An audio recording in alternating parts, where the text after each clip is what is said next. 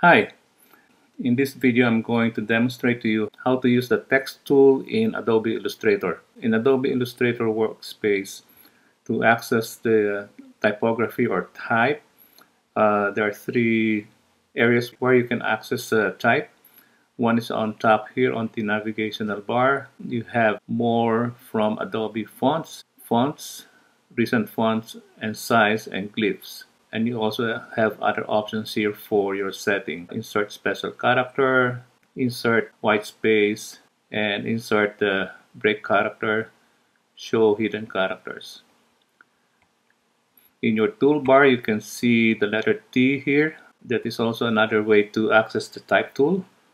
Just click on that and your cursor will change to a letter T. And the third place that you can access type is here. And in the properties panel, you can this is where you can see all the different setting of your type. Let me show you how the type tool works.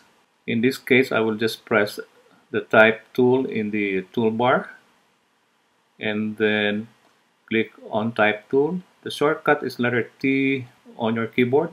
Click on your artboard and this is the default setting for the type. This is called a lorem ipsum dummy text. It fills up the entire, it will show you two words, lorem and ipsum. The size of the lorem ipsum dummy text is dictated by the settings that you have put here on the properties panel. If you want to change the typeface, just go to your properties panel and scroll down.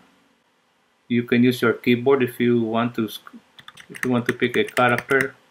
You can use your keyboard, the up and down arrow,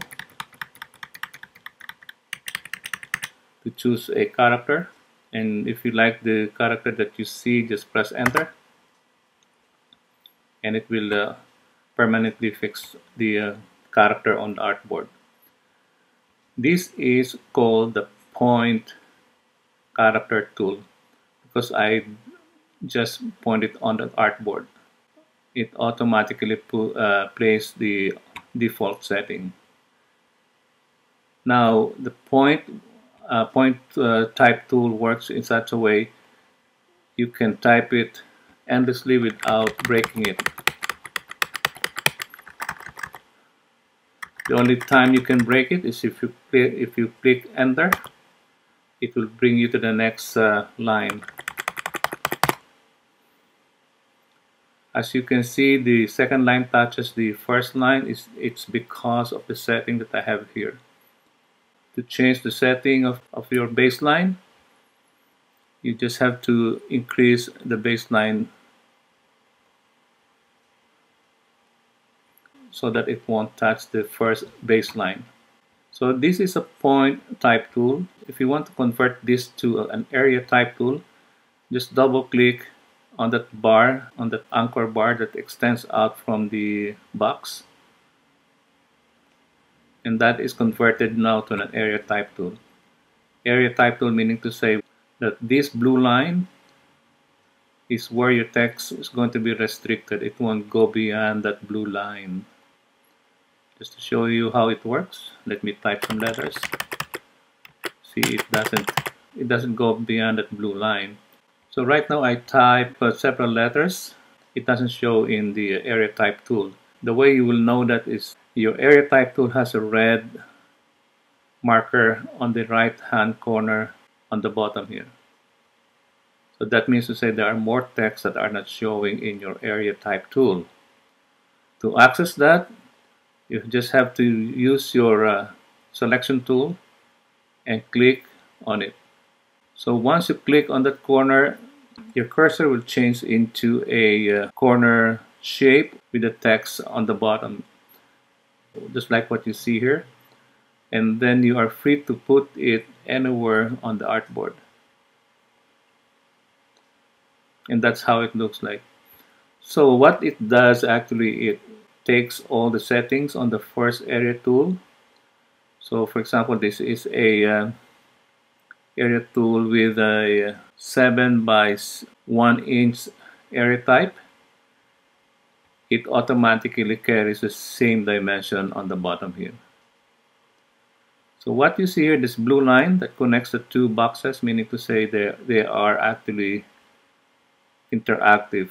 They're connected to each other. So now you don't see any red box on the bottom here. That means to say all the texts are actually placed in the area type tool. If you want to change the typeface, all you have to do is just highlight the entire document, and then you can change it from your properties panel. The next setting is called the type on the path tool. Type on a path is when you wanted to put text on a certain path or a certain shape.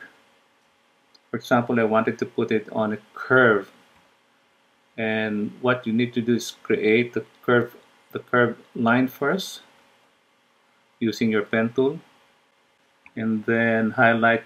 Once you are satisfied with the kind of shape that you wanted to put your text, just click the type tool again and click on that curve. So everything goes on top of that baseline.